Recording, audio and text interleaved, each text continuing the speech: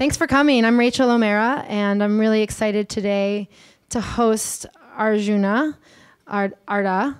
He's here to tell us many things, to tell us a lot about the technology in our inner wisdom and how to really tap into that. So you're here today to listen to him talk about what it means to be in the flow and how do we get there. What does it mean when you're at work here at Google? What does it mean in your life? What does it mean with your relationships? What does it mean for any real reason to live a little more meaningfully? How many people here feel like they're in the flow right now? Show of hands. Don't be shy. How many people are like, what am I doing here? I just saw this poster and I showed up. Okay, well, guess what? We're all in the flow. We're all here today. Congratulations. So I know Arjuna through a mutual friend, and I actually talked to him a couple years ago, and we decided to bring him in a couple months ago. And I'm really excited because I think he has a lot of really great things to share with us. His latest book, he's actually written 8 books. It's quite an accomplishment. His latest book is called Better Than Sex. It is actually not about what you think it's about. It's about awakening coaching. And what does that mean? And it actually ties in very well with the flow in terms of how do we live more awake? How do we feel more alive? Because we all want more of that, I'm pretty sure. So I'm very excited to introduce Arjuna, and he's going to tell us a lot about it. So thank you for coming. Thank you for tuning in, and I will hand it over. Thank you. Thank you. And we'll also have some question time at the end as well. Good afternoon. Good morning. Good middle of the day. I already have been a fan of Google for a long time in terms of search engine, being able to find things on the web, but really actually Google's achievements as a search engine are nothing compared to its achievements as a host, because this is a wonderful environment and a very welcoming place. So we're going to talk today about genius, I believe. I think is that correct? The title of the talk was The Technology of Genius. Is that how it was labeled? So we're going to talk about genius. I feel like genius is a topic we don't want to get too defined about, too comfortable about. It's an ongoing investigation. So actually, in the drive down in the car, while my friend Jonathan was behind the wheel, I was coming up with my latest version of my understanding of genius. So I think of genius as the capacity to express things that are new. The capacity to bring forth ideas, an embodiment of those ideas in a way that's not been done before, but in a way that is aligned with the collective evolution of humanity. See the point? Because you can come up with new ideas and new thoughts, but if it's completely skew-whiff to where the rest of humanity is going, no one's going to take any notice. So an example, one of the most obvious examples to me of genius is Nicolaus Copernicus, who founded Dell Computer, I think, was it? Nicolaus Copernicus, back in the 16th century, he had just the idea. It began just with an inkling that perhaps there was a way to explain the erratic behavior of the planets. It appeared at that time that the planets were like billiard balls just going in bizarre directions at the whim of some kind of creator with ADD. And it was Nicolaus Copernicus who thought that maybe it could be the other way around. Maybe, in fact, instead of everything going around the Earth in a completely unintelligible way, maybe, in fact, we, like the other planets, are going around the sun, which suddenly everything made sense. Copernicus's discovery was not only about astronomy. It was about things making sense. It was about a universe that actually was intelligible. And this gave rise to shifts in humanitarianism, in art, in architecture, in all kinds of fields were transformed through this shift in understanding. So that's an example of genius, somebody who had the right idea at the right time, but it was aligned with the next shift for humanity anyway. So in a way, the same thing is true of where we are sitting today. where I'm standing today and you're sitting today. Years ago, Larry and Sergey had an idea originally, an idea of how we could find information in the emerging web more efficiently, more easily, and it's turned into probably the most successful technology company in the world. So what is genius? What is it that allows some people to have the right idea at the right time that just takes off and is picked up by everybody? And what is it that causes other people to be in a different disposition, one more of cooperation with those ideas or following ideas, or, and sometimes which can lead to a feeling of frustration or that there's more to my life than I'm living. So what is the mechanism of genius? What is it that allows this mysterious click to happen when you're tapped into something way bigger than the conditioning of your own mind? That's really been the question that has governed my entire adult life. From being a student at Cambridge University, that was really what fascinated me more than anything else. What is it that allows us, well, first of all, what is it that allows us to live incredibly fulfilled lives? What is the key that allows some people under almost any circumstance to be living a life of no regret, to be living a life where you're impassioned, where you're on fire, where you feel grateful easily? And what is it that allows many other people to be suffering, not always for physical reasons, but especially in our culture, people suffer more for psychological reasons, for attitudinal reasons, more than because they don't have enough food or water or physical things. Initially, in this investigation, I thought that ultimate fulfillment was to do with spirituality, because a lot of the most fulfilled people in our culture have been mystics, have been people who have created spiritual traditions or religions. But actually, when we investigate it in an objective way, it's not always true. You can make your life about spirituality, you can make your life about meditation. Doesn't necessarily, in a reliable way, lead to fulfillment. So what else could it be? Then I considered maybe it's love. Maybe it's having perfect relationships, having the right spouse and the right 2.35 children in the right suburb of the right city. Maybe that's the key to fulfillment. We don't have so long to go into all the possibilities, and there are many possible answers. But what seems to hit the nail every time is to drop into the frequency of genius. When we fall into, as Rachel was speaking, when we fall into a flow where you know you're doing the right thing, you know you're creating the right thing, you know that you're contributing exactly what you were born to contribute to all of us moving forwards, that, I would say, whenever someone falls into that frequency, it's a reliable key to a life of no regret, to a life of complete fulfillment. So I want to talk to you here about some essential keys that I've discovered in investigating this my whole life.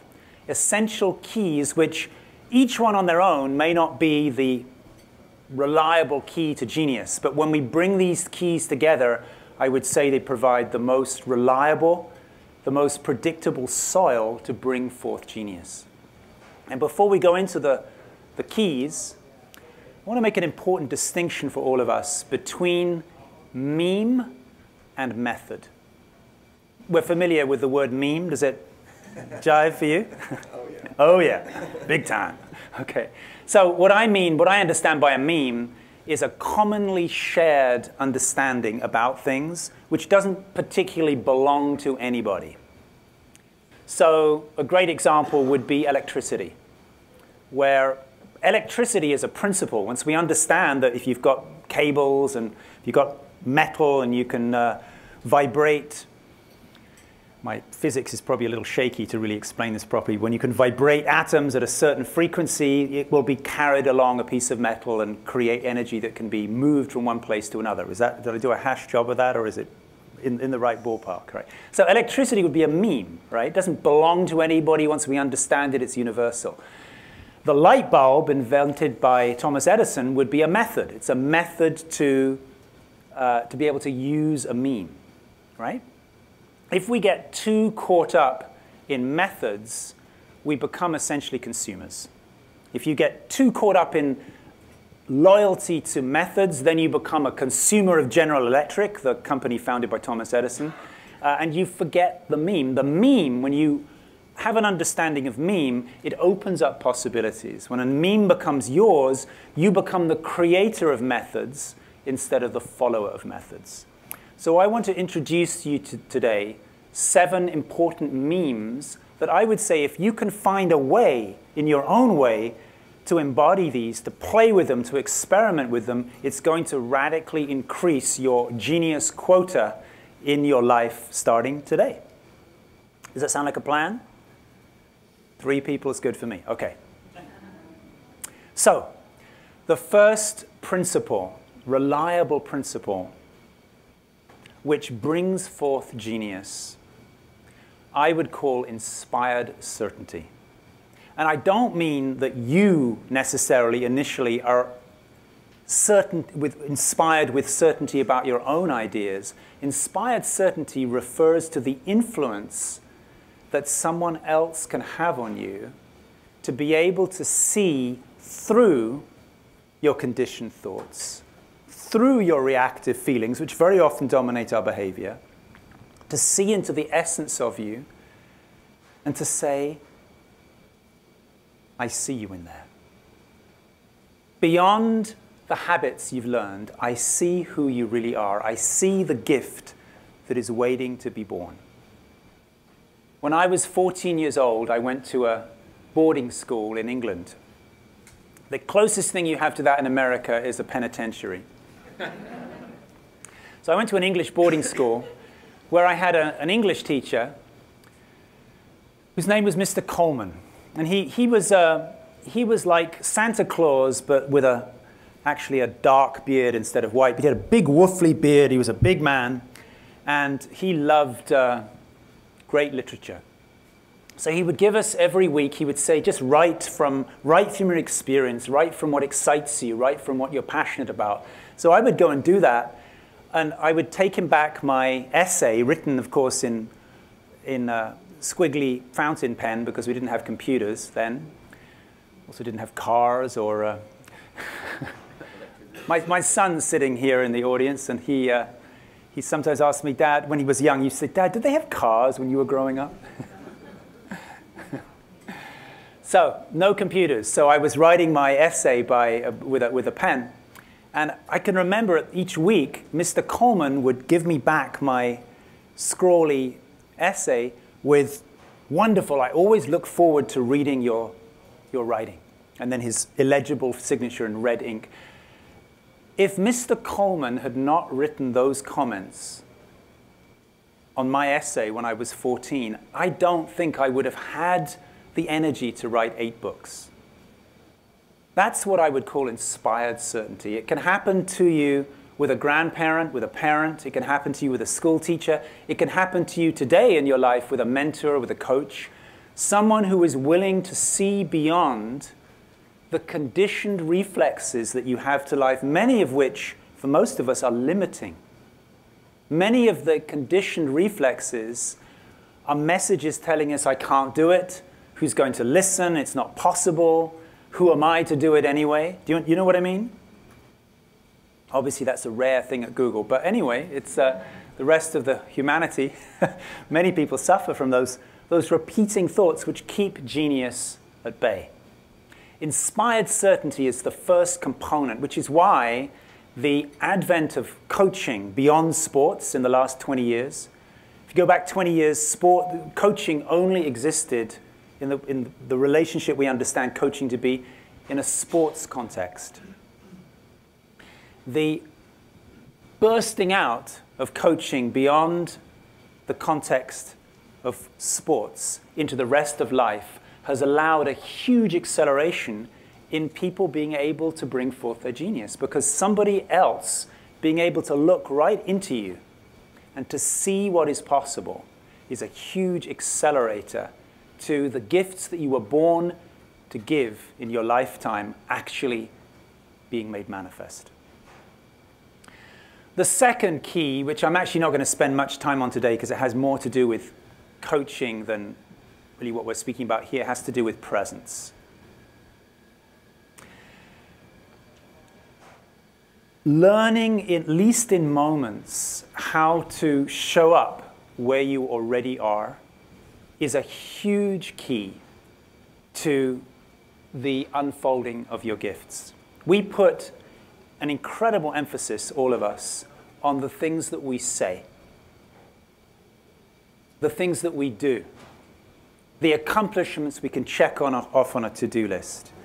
But actually, what I've noticed from studying highly creative, successful, genius people, and from coaching people, the way that you show up, the presence with which you arrive into each situation in your life is more of a factor in genius than simply the things you accomplish.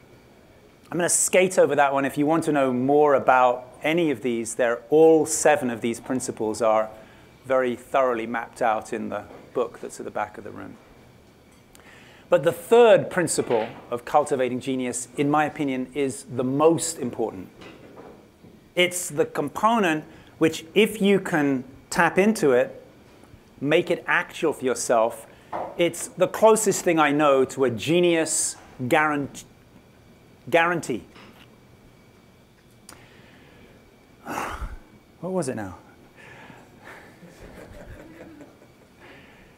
The most important key to bringing forth genius that I'm aware of, which is why I emphasize it so much in the coaching method that we teach,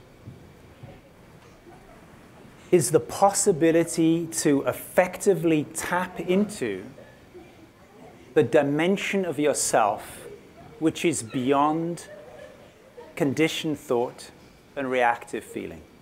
We could call that awakening, a nice little catch-all word for that. What I'm describing is awakening. Awakening means that the attention shifts deeper than where thoughts play, deeper than where reactive emotions happen, deeper than identification with the body, into a recognition of who or what is actually experiencing this moment. Traditionally, that has been thought of as the domain of mystics. It's thought of as mysticism. That's what the word mysticism means, is shifting consciousness to discover the place where you no longer exist as a separate, localized point, but you still exist as consciousness without limits. I'm curious to know, before we go more deeply into this, how many people feel you recognize what I'm talking about from your own experience? You've had a taste, at least, of that. Great. It's a sign of the times. I've been teaching in this way for 25 years on this subject. 25 years ago, even if I went to a group of people who were predictably going to say yes, spiritually oriented people, very few hands would go up saying, yes, I know what you mean from direct experience. People would say, I've read about it. I've sat with a teacher who could emanate it. But very few people 25 years ago would say, I know what you mean from direct experience. Today, it's becoming almost commonplace, which is actually even bigger news for the future of humanity than breakthroughs in medicine or technology. The fact that we're having these shifts in consciousness, the likes of which we have no evidence of in our history, is extraordinarily hopeful good news, extraordinarily optimistic news. So let's experiment a little bit here, right now, together. What we mean by awakening, to the degree that the word means anything, it always points to this very moment now.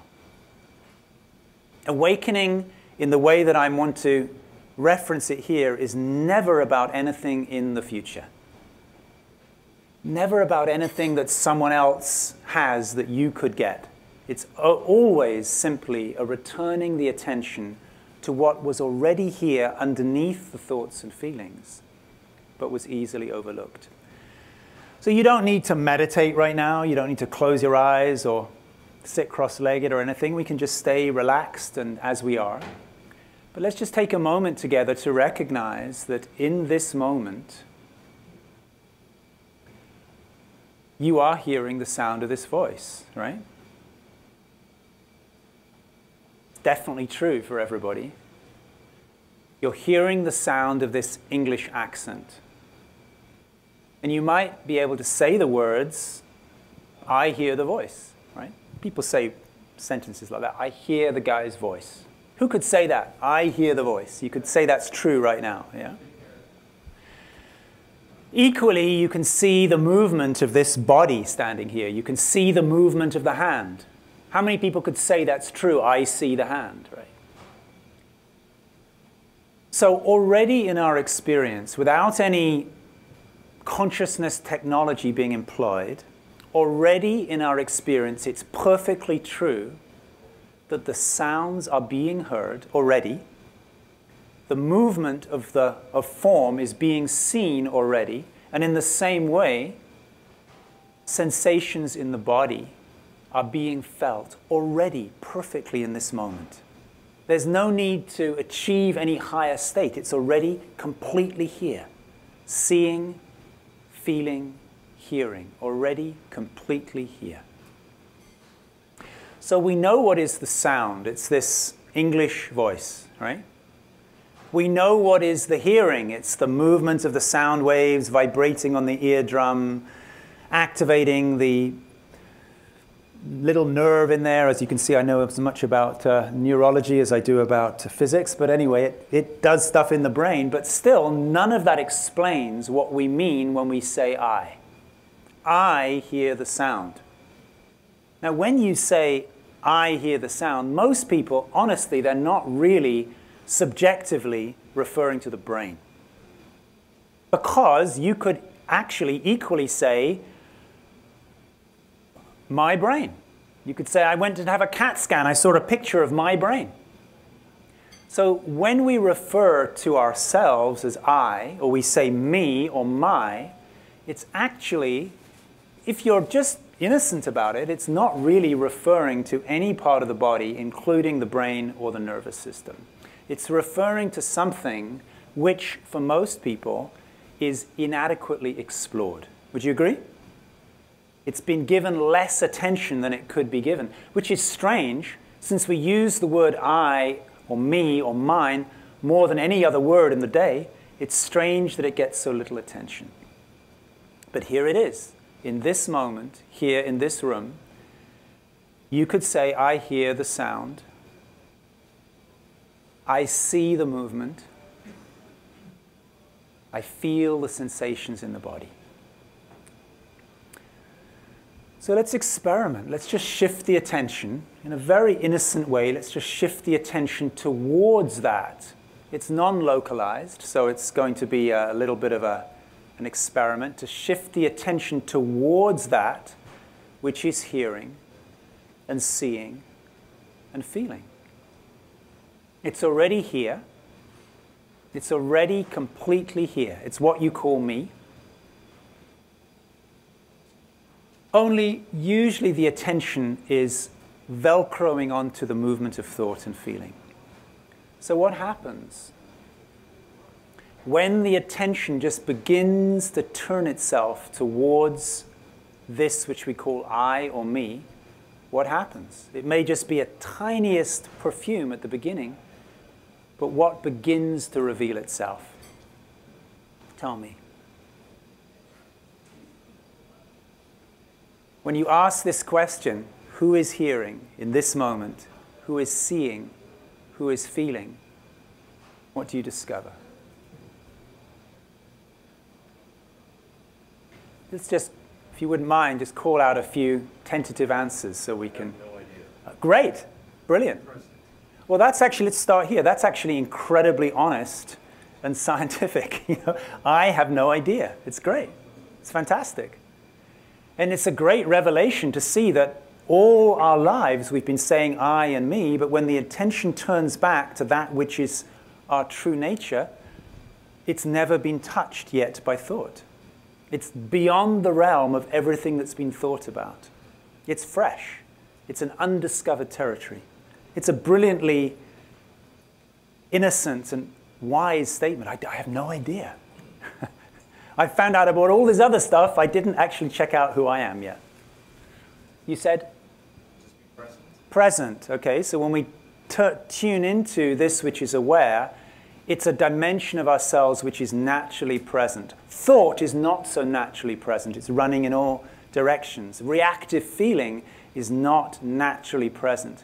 But when you return the attention to your own true nature, it's naturally present. Presence without having to try and to be present. Anybody else like to contribute? Yeah. Nothing. No thing. Not a thing. Yeah. It's not a thing. That's also a brilliant, amazing revelation to see. I've often referred to myself as though I am a thing, as though I have a number, and as though I'm separate. But when I actually check into that which is hearing and seeing and feeling, it's not a thing. Now imagine just for a moment if the story of your life began to play out more in alignment with the recognition that you're not a thing. There is a thing, a body with a name, but imagine, just imagine if you began to relate to your young daughter that we're not things. There's no thing here, there's no thing there. There is a difference between one thing and another thing. But what's the difference between no thing and no thing? It starts to dissolve the trance of separation which we have lived in, most of us, our whole lives. The answers that other people give to this kind of inquiry, and I've investigated this with thousands and thousands, tens of thousands of people over the last decades, people will say things like, it's incredibly peaceful. There are no boundaries. There's no limits. When I check into this which I truly am, there's no beginning, no end to it. It has no birth in time. It wasn't born because it's not a thing. And therefore it couldn't die. Mostly people have experience of this dimension of themselves in a taste, in a snapshot. But a taste is enough. The great Zen poet Bunan once said, I tasted this for 15 seconds, and I spend the rest of my life earning the taste. This ability to drop into limitless dimension of yourself, limitless consciousness, to have direct experiential recognition of the dimension of yourself which is free, which was never born, which could never die, which is not separate. In my experience of working with people in this way, it's the most potent fertilizer for genius. In fact, you could say conversely, if we don't have access to that dimension of ourselves, what do we have access to? We have access to thoughts and feelings, right? We have access to repeating thoughts and feelings which are almost without exception conditioned, borrowed from our culture, from our parents, from religion, from teachers. The thought machine is really only capable of regurgitating what it's received into another form, which is why so much art, so much technology is imitative, imitating something that somebody else conceived. When you drop into the dimension of yourself which is free, it allows for impulses to arise which have never arisen before. There are so many stories, if you investigate, in so many fields, the leaders, the founding fathers of this country, they were all, the great majority of them anyway, were mystics. They were exploring the mysticism of Masonry. you'll find in the writings of Benjamin Franklin many references to this, the importance of being able to drop out of the me into the dimension where there is boundaryless consciousness. If we had longer, we could explore the great leaders in almost every field and find the same pattern. Having access to infinity is the way in which impulses arise. Now, we could talk on each of these memes, we could talk for hours, but let's move on to the next important meme, which has to do with blocks and conditioning. I think I read today on Google, I found the statistics for how much sperm a human male produces in his lifetime. It's like 525 billion sperm, right? But how many of those sperm actually make it to become an embodied expression of what each sperm had the potential? It's like a few. Most of the sperm that comes out of a man never makes it to become anything embodied or expressed. In the same way, I would suggest to you, for all of humanity, for all 7 billion human beings, impulses are arising all the time. When you first wake up in the morning and you're still in a more spacious state, impulses, little ideas are arising all the time. How many of those impulses actually become manifest as something that can radically contribute to and shift the destiny of humanity, or at least people around you? You see the thing? The majority of impulsive, creative impulses that arise in you, they meet immediately with not birth control, but creativity control. Right? And creativity control means hard set ideas along the lines of, I'm not good enough. I don't have enough time. Who am I? Nobody listens to me. Does this sound familiar? Nobody would try it anyway. It's too crazy. I don't have enough money. We could continue the whole day cataloging the mechanism of the conditioned mind that suppresses pure creative impulse. We could map it very easily if we sat together in a workshop. We could easily map this out, and we'd find almost any conditioned thought that anybody came up with. Most of the rest of the room would agree that that's a conditioned thought for them too. The conditioned mind is entirely programmed. It operates along principles that are the same for almost everybody. So what's necessary in order to bring forth genius in a way that's reliable is to have technology to be able to address those blocks which interfere with the arising of creative impulse. So how are you going to do that? The difficulty is that you don't consciously choose those thoughts when they arise, right? A thought like I'm not good enough, you don't have the idea, now I'm going to have an I'm not good enough thought. Just a minute. There it is. You don't do that. It comes on its own. But when a thought like I'm not good enough, or there's not enough money, or nobody listens to me, when it arises to block creativity, generally, what relationship instinctively do we form with that thought? Aversion. Who said it? Aversion. It's totally true, isn't it? Whenever these creativity blocking thoughts arise, and there are lots of them, the immediate response is aversion. So we've been experimenting. I teach a method called awakening coaching. We've been experimenting over decades to discover what can we do to unplug the power from that conditioned thinking so that creativity has more opportunity to express itself. And the key, actually, is what you just said. The key is aversion. When a thought arises and it's allowed to pass through, which is quite rare, it actually has almost no effect on the way that you behave in your life. You start to discover these thoughts that are like a mouse with a megaphone, making a lot of noise but with very little inherent power.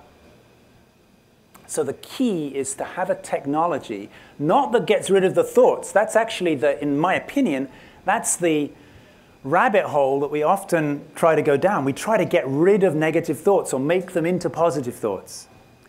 But the more energy you give to a thought form, the more you turn up the volume on the megaphone. The key, as you suggested, is to have a technology not to get rid of the thought form, but to relax the resistance. So that's the meme, right? That's the meme, is to recognize that any thought form, when resisted, becomes real. The more you push it against it, the more real it becomes. Any thought form, when unresisted, and unresisting is not just a matter of not resisting. Unresisting is a creative act. Any thought form, when unresisted, actually, instead of becoming bigger, it dissipates. It becomes humorous. It passes through, leaving you free to give the gift you were born to give. Again, each of these memes we could explore in much greater depth, but let's move on to the next meme, which has to do with practice. We don't really need practice to have awakening. Awakening is always, in this moment, simply the willingness to return attention to what is here. We do need practice to be able to live that creative source in day-to-day life. Not only do we have conditioned thoughts, conditioned beliefs, all of us, we have conditioned ways of behaving which are held in place through homeostasis. What that means is, you show up at work in a certain way. Maybe you show up and you're the guy who's always a little bit shy, or you're somebody who's really... And everybody's used to you behaving like that. So if the shy guy shows up one day and goes like, yeah, everyone's going to be completely shocked. Not because it's a strange way to behave. It's an unexpected way for that person to behave. You see what I mean? So as soon as you enter into a relationship with other people or with an environment, you enter into an unspoken contract of homeostasis. Which means that in order to free up genius, we need tailor-made practice. One-size-fits-all practice won't work because it just becomes another habit. We need tailor-made practice to antidote, to exaggerate, to make humorous the habits which have governed our lives. I'm going to give you a couple of quick examples. Again, each of these topics is a huge thing to explore in more depth. I'll give you a very quick example of a university professor I worked with a few years ago who wanted to write a book. Now, the habit he'd developed over years was of being a very serious, respectable university professor. He was, nobody laughed at him, and it was to do with his childhood, his conditioning. It was important to him to be taken very seriously. But you can imagine when he tried to write a book, it became very quickly an academic, very sturgid book. So we had to find a tailor-made practice for him, not a practice that is going to be the same for everybody, just, everybody meditate for 20 minutes or everyone do this yoga posture. We had to find the perfect practice for him, like a homeopathic medicine that would free up his genius. And this is perhaps one of the most important gifts that a good coach or a good mentor can bring to you, is to find tailor-made practice. So this was the practice we found for him. It's a random example. He had to give lectures at the university in the huge auditorium with 500, 800 seats. So I said to him, next time you're going to give one of these really big lectures where he was the serious professor, I said, before you go to give the lecture, go to a costume store and buy a cat's tail. They sell tails there. And attach it to the back of your pants. So, of course, he came in, he started to give the lecture, everything was normal. He was the serious professor. He quickly forgot about the tail, of course. And then he had to turn around at some point to write something on the whiteboard behind him, revealing the tail. Well, it was just a little murmur at the beginning. People were quietly bringing out their cell phone, taking a picture. it only took that one lecture, 1 hour lecture of him wearing a tail to dismantle the homeostasis of him being the serious professor. After that, he could walk around the campus. Everybody would give him a wink or a wave because they knew that's the guy who wore the tail. That's just a silly example. There are an infinite number of examples of where the right practice for the right person can disrupt the homeostasis enough that it frees up not a new way of behaving. You see, that would be another conditioning. It frees up a return to innocence, a return to childlike play, which is the environment in which genius can happen. The sixth meme I want to briefly touch on today is the recognition of unique gift. The recognition as we drop more and more deeply into infinite consciousness, into consciousness without limits, as we free up blocks through removing resistance, as we find tailor-made practices that can disrupt the encrusted habits and allow you to live more freely, more spontaneously, what reveals itself after a while is the astounding recognition that just as each of us in this room has a unique fingerprint, just as each of us in this room has a unique face that is very rarely confused with anyone else's face, so each person in this room and each person that you know in your life has a unique gift to give to the world. But I hesitate to say unique gift because I don't mean necessarily that there's a particular product that they were born to invent or anything as manifest as that. I mean that each person has a unique energetic flavor. A flavor which, if it's not fully given through you, it will never be given. Just like if you don't put your thumb on the thumbprint thingy and give your thumbprint, that thumbprint will never get recorded because nobody else has got the same thumbprint as you. If the gift, which is inherently your genius, is not delivered into the world in your lifetime, it simply is not given. It remains unmanifest, which sounds sad, but unfortunately, it's still more or less the default setting for humanity. Most gifts go ungiven. In small ways they get given, but I know from coaching people, majority of people I work with, they know that what they really came to give is still held back. Does that make sense? We are rapidly, because of the way society is changing, because of the democratization of genius, with YouTube, which is owned by which company? I've forgotten. Because of technologies like YouTube, anybody can unlock their genius and share it with the world very, very easily. The unique gift means a reliable technology to be able to tap into the energetic flavor which is uniquely yours and to find the right match for it in the world so that the song that remains unsung is fully delivered. And the last meme, which I'll briefly touch on, is called spontaneous creation, which is actually the opposite of what we spoke about with unresisting. Spontaneous creation means as you get more and more proficient in a technology of consciousness that allows you to hover in a more expansive state, it's possible to deliberately, consciously create impulses which were not there before. Just like in quantum physics, where subatomic particles are both particular and wave-like at the same time, depending upon the observation.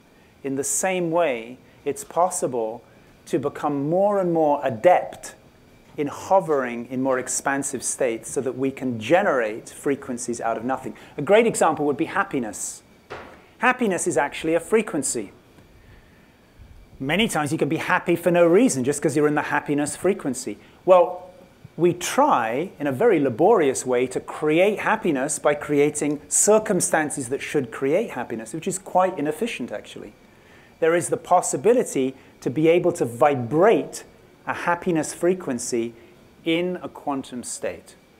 So that instead of you having to create happiness by rearranging your life, you can vibrate a happiness frequency or a compassion frequency or a creativity frequency, and your life rearranges itself like the iron filings in a magnetic field to demonstrate the frequency which you have dropped into an infinite state of all possibility. That was a very rushed guided tour to a technology of genius. Obviously, it raises more questions than answers, but let's take the last few minutes to see where you might like to explore this further. Yes, hi. Thank you for the talk. I'm not familiar with the coaching practice that you mentioned. Can you talk a little bit about that? Sure, sure.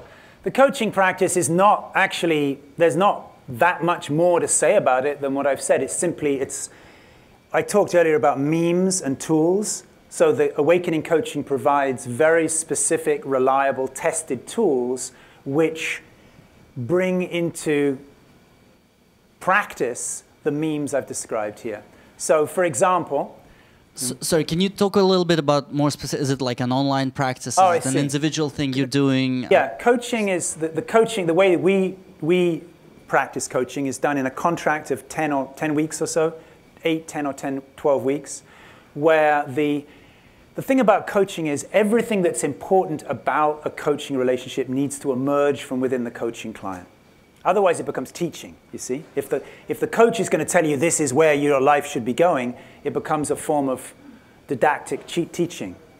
Coaching is really a relationship which brings forth what is wanting to burst forth from within you. So in a coaching relationship, at the beginning of the relationship, you would talk with your coach about the impulses you can feel are wanting to come alive. Maybe you want to write a book. Maybe you want to bring an invention into solidity. Maybe you want to fall in love and be married. Maybe there's all sorts of things you might want. And there's a distinction in my vocabulary between wanting something and having an intuitive longing for something. It's a little different. Wanting something is like it's more solid. I want that. A longing is more like it's something that's already within you, wanting to give birth and express itself. So love, I would say, is more of a longing, right? A new car is more of a desire, yeah? Whereas, but excitement and travel could be more of a longing, you see. So a coach would help you get clear about what are your natural longings. What is the evolutionary trajectory which is authentically yours, not imposed upon you. And that can take some unraveling because we've been so conditioned being told what we should want in all sorts of ways, by religion, but also by the self-help, self-improvement industry, also by spirituality. All of those forces have contributed to ideas about what we should be wanting or where we should be pointing. A good coach will help you to unravel back to what is authentically your evolutionary trajectory. And then the coach will be able to help you express that in verifiable terms. So after 10 weeks, we can see if we got that or not, or if we got to the point where we're confident about that or not, right? When I say confident about that, you might have the evolutionary impulse, I want to be married and have a family, and you're single. I'm not saying you're single, but somebody might be, right? Well, we wouldn't want to set up an expectation in 10 weeks of coaching, you're going to be married with a family. I don't know how we could do that, right? But we could set up an outcome that at the end of 10 weeks of coaching, any block or doubt about the flow of love could be dissolved, so it's kind of obvious that you are a loving being and that love flows in your life easily.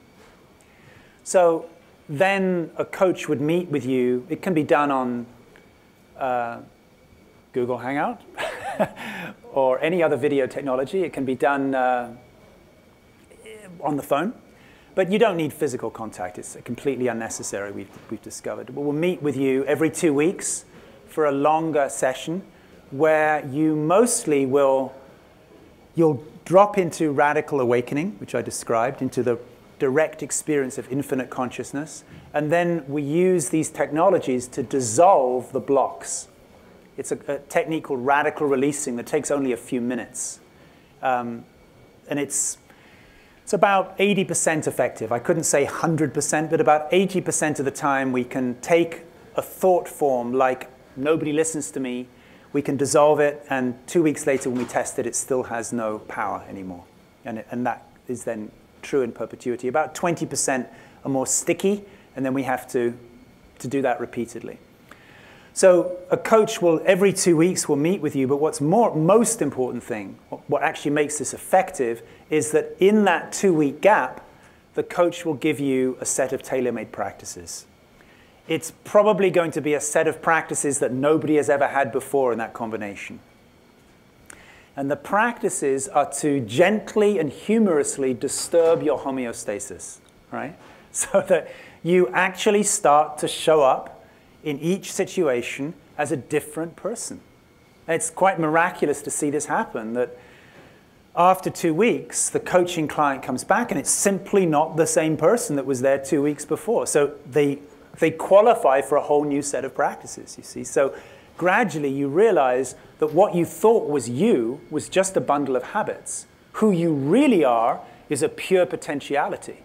Who you really are is like, it's like the goodie box from which all goodies arise, and certain goodies are put on display, which can be put back in the box, and different ones can be brought out. So over time, different practices will free everything up to allow your natural genius to flourish. So where can we find more resources in terms of finding things on your site or learning more? A really great, if what I've said today was interesting or resonated, a really great next step would be to check out the book that we have at the back of the room, Better Than Sex. I would suggest to start there because everything is in the book. We have a website, awakeningcoachingtraining.com. I have my own website, arjunaardagh.com, because I write other books too. And yeah, we've got a lot of people all over the world. If this resonates for you, if it sounds interesting, feel free to get in touch and we can explore more deeply. Thank you so much for inviting me to Google today. Thank you.